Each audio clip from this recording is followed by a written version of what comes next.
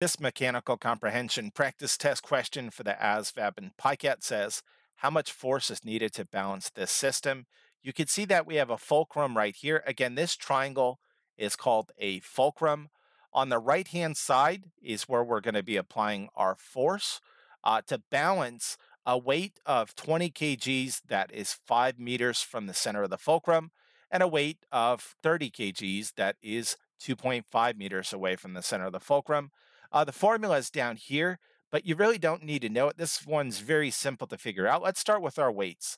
We're going to take our 20 kg weight, and we're going to multiply that by the distance it is from the center of the fulcrum, notably by 5 meters.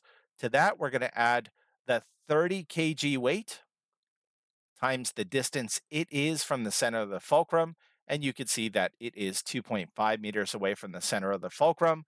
That's going to be equal to the amount of force we have to apply over here times the distance that force is from the center of the fulcrum. You can see that that is 5 meters.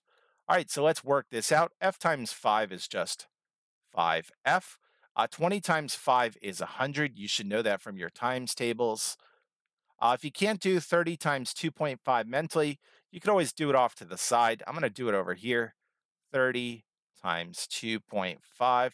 We have to move this decimal one place to the right to make this 30 times 25, albeit with one decimal to move back into our answer. 0 times 5 is 0. 3 times 5 is 15. Before we start multiplication with this 2, bring in a 0 placeholder.